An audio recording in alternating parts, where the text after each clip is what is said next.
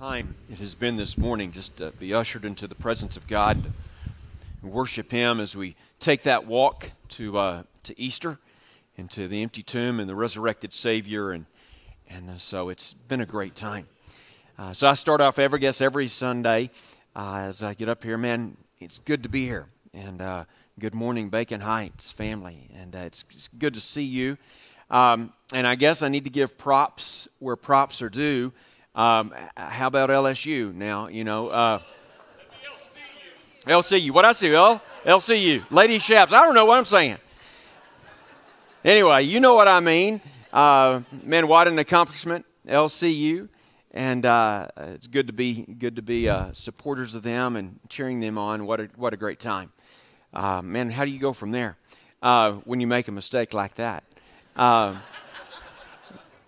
I didn't plan on the mistake. I planned on recognizing the Lady Shaps. So anyway, so next Sunday's Easter. And before I jump in this morning, I want to encourage you. You know, Easter is the single greatest attendance Sunday out of the whole year for churches. And there'll be more people in church next Sunday than any other Sunday in all of the year, every year.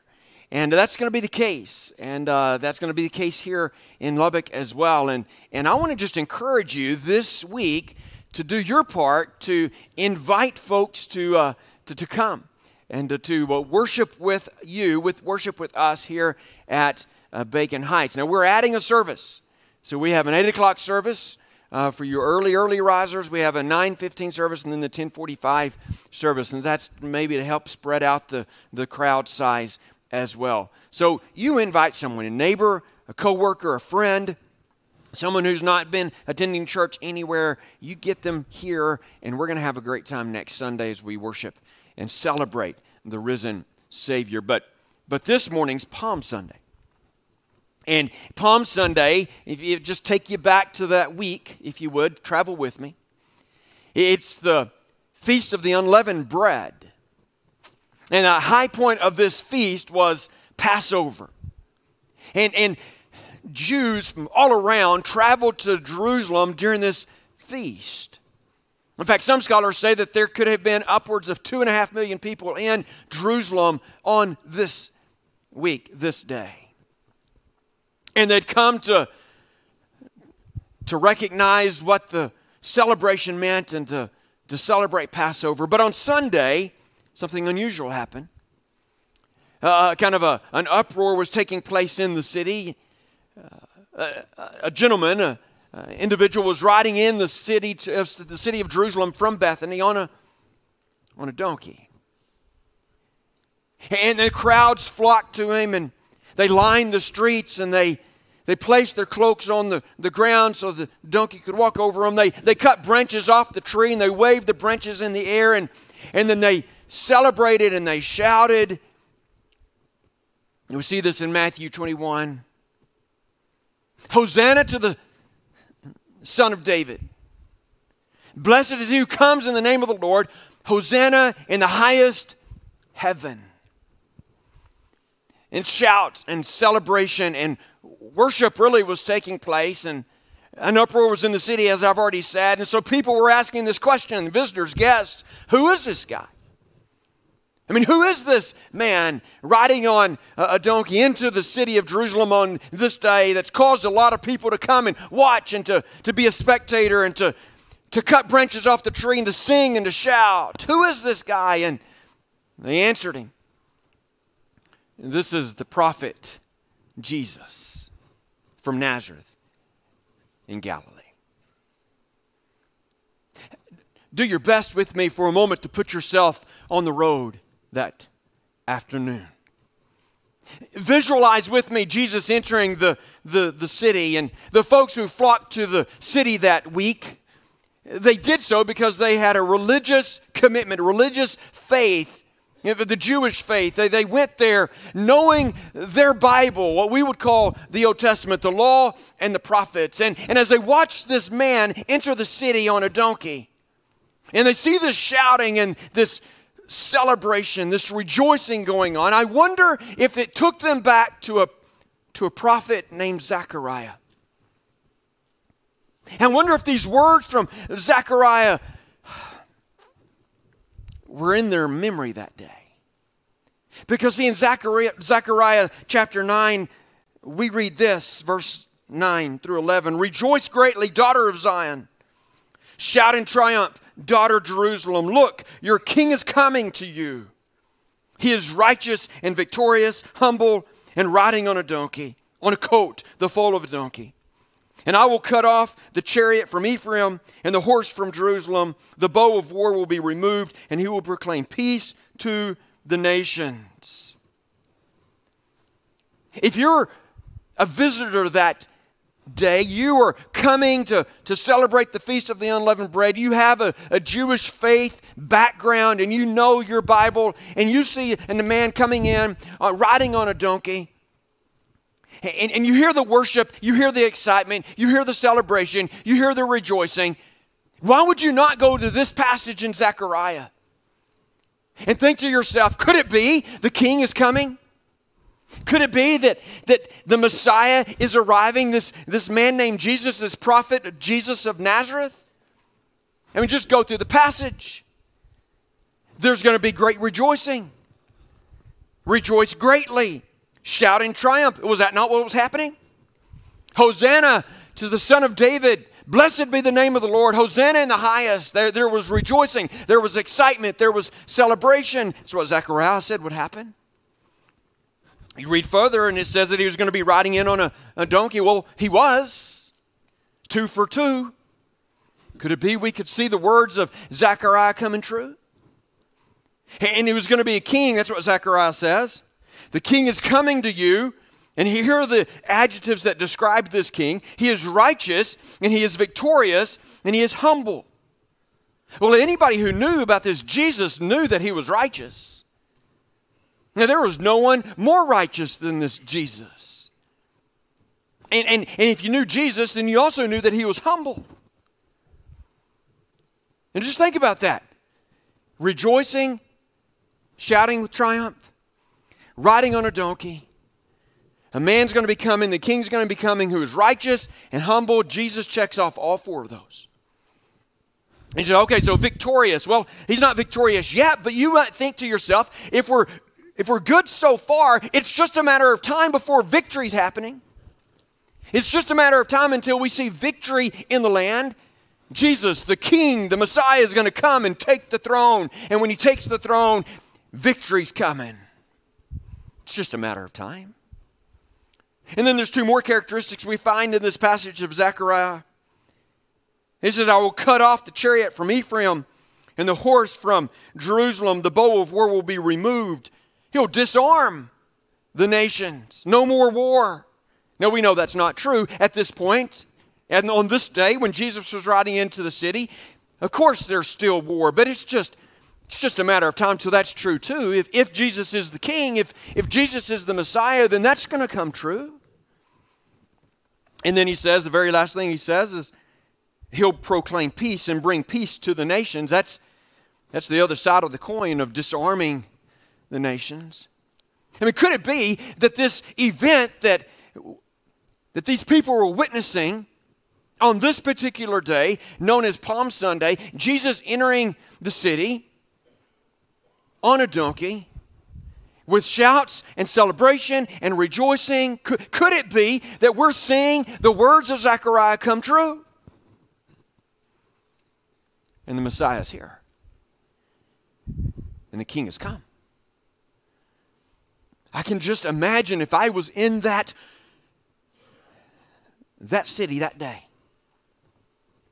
And if I knew the Jewish faith, and I'd come up on it, and I'd studied the scriptures, and I knew this passage, and we were looking for the Messiah, which that was all true for the Jews. And I saw this unfold before me.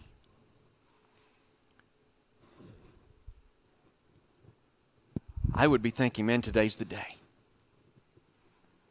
It's a new day because the king has arrived. But that was on Sunday, and on Thursday, things changed. On Thursday, he is in the garden, Jesus that is. And they come and they arrest him. and they take him, and over the next 24 hours, they'd put him on 6 trials. They weren't interested in finding the truth. They were kangaroo courts really wanting the death sentence. And because they were Jews, they did not have the power, the authority, the ability to put him to death, but Pilate did. The Romans did. And so they took him to Pilate, and they told Pilate, Pilate, here's this man named Jesus. He's causing an insurrection, and you don't want that on your hands. He deserves to die. And Pilate never connected the dots, and he kept asking questions. What has he done wrong to deserve death? He tried to get out of it several times. I'll release to you one of these two men, Jesus or Barabbas. Barabbas was a hardened known criminal, and the crowds cried out, give us Barabbas. Pilate said, what do you want me to do with this Jesus? Well, crucify him. So Pilate handed him over to be crucified. So they took Jesus and they stripped him of his clothes. They tied his hands and they beat him to the inch of his life. With a cat of 9 tails, a leather whip.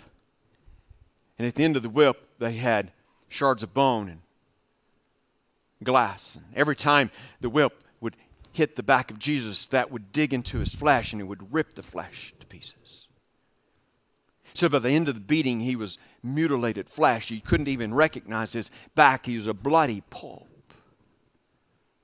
And when they finished beating him, they fashioned a crown of thorns and they placed it on his head and they shoved it deep into his skull. And blood now began to trickle down his face. They mocked him, they ridiculed him, they slapped him, they spat in his face, they humiliated him, they embarrassed him. And then they said, okay, now's the time for you to carry your cross to Golgotha. So he was forced to pick up his cross, probably just the crossbeam. It probably weighed around 75 pounds. The crossbeam is known as the patibulum. And so he picked up the patibulum and he walked the roads to Golgotha.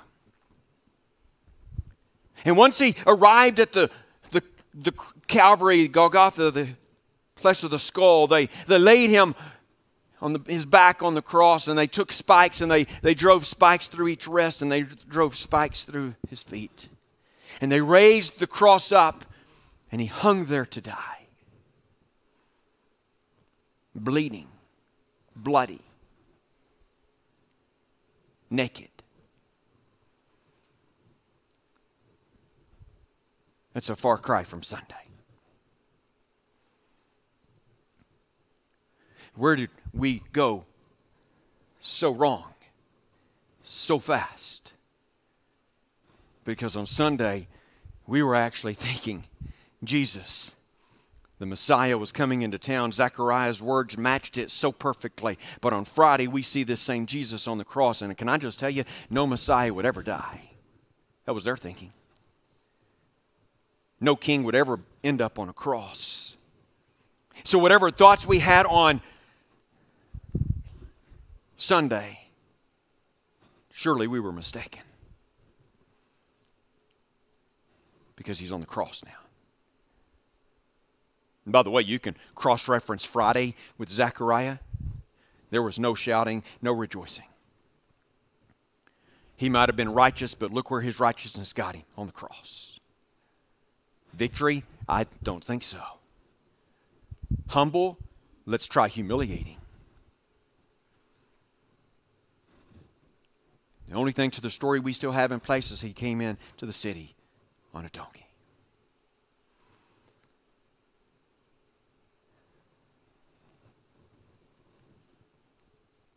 In 1992, I remember sitting in a church for a recital, voice recital.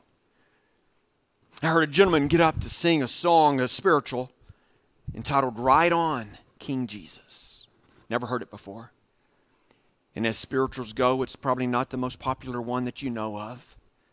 But I remember sitting there, and as this gentleman began to sing Ride On, King Jesus, I never have forgotten the lyrics or the song. I don't do this often, but every now and then I try to put myself in the shoes of a slave. The oppression, the humiliating behavior, the injustice. I mean, it's a place where there would be very little hope, if any hope. And yet, when you hear the songs that come out from that time, you hear that these songs are filled with hope.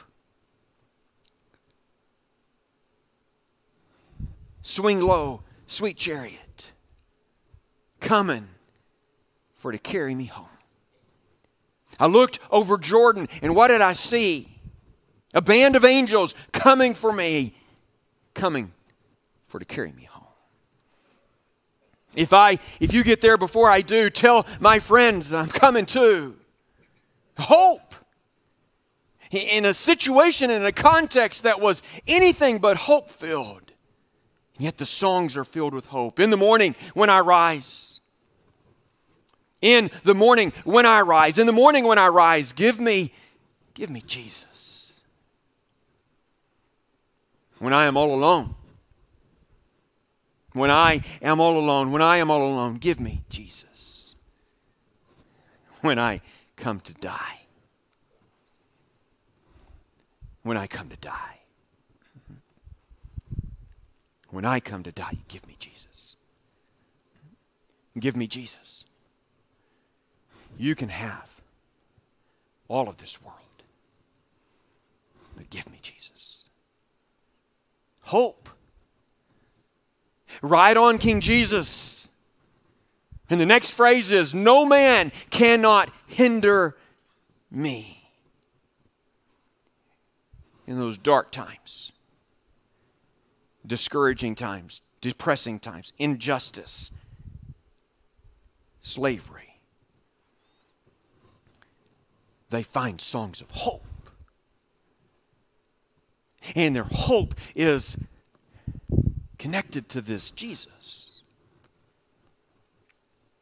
And no matter how bad life gets, because Jesus is King, I can have hope.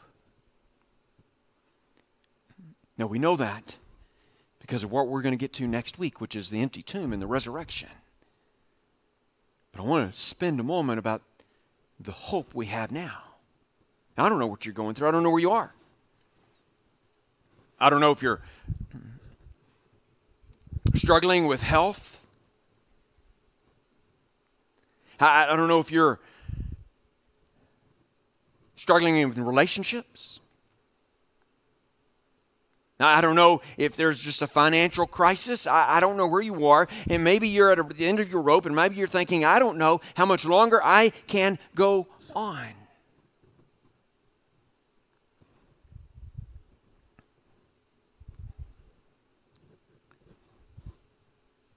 Hope is not dead. And hope is not lost. And hope is not gone. So Jesus came riding in the Jerusalem on a donkey. And the Jews missed the Messiah. That's true. Because on Friday he was on the cross, and they thought no Messiah would ever end up on a cross. But what they failed to see was that Friday wasn't the end of the story. It was just part of the story. Sunday's coming. Now, I want to paint one more picture for you of Jesus. We've seen a picture of the cross. Next week we're going to see the picture of the empty tomb. But there's one more picture I want to show you. We find this picture in Revelation chapter 21. In Revelation chapter, I don't think it's 21, I think it's 19. Revelation chapter 19. I saw heaven standing open. And there before me was a white horse, whose rider is called Faithful and True. With justice he judges and wages war. His eyes are like blazing fire, and on his head are many crowns. He has a name written on him that no one knows but he himself. He is dressed in a robe dipped in blood. His name is the Word of God. The armies of heaven were following him, riding on white horses and dressed in fine linen, white and clean. And coming out of his mouth is a sharp sword with which to strike down the nations, and he will rule them with an iron scepter. He treads the winepress of the fury of the wrath of God Almighty. And on his robe and on his thigh he has his name written, King of Kings and Lord of Lords. This time, he's coming on a white horse. This time, there's going to be lots of shouts and rejoicing. He's still righteous. He's still humble. This time, he's victorious. This time, he's going to disarm the nations. And he's going to bring peace. See, what Zechariah said was true. It didn't come to fruition in Jerusalem that week. But it sure is coming true when he comes back on a white horse. Let's pray.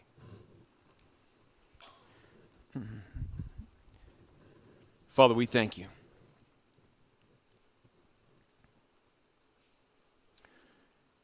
for this story.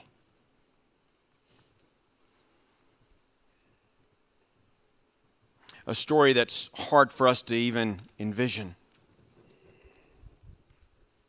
A story that's hard for us to walk through. But Father, may we walk through it. May we force ourselves to travel this path, to travel this road. Celebration on Sunday, but crucifixion on Friday. And pain, and suffering, and blood, and death. And although in that situation, how easy it would be to lose hope. But Sunday's coming. And hope is here.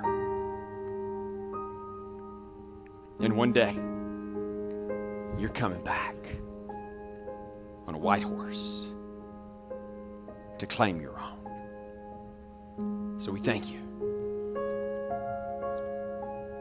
We thank you. It's in Christ's name I pray.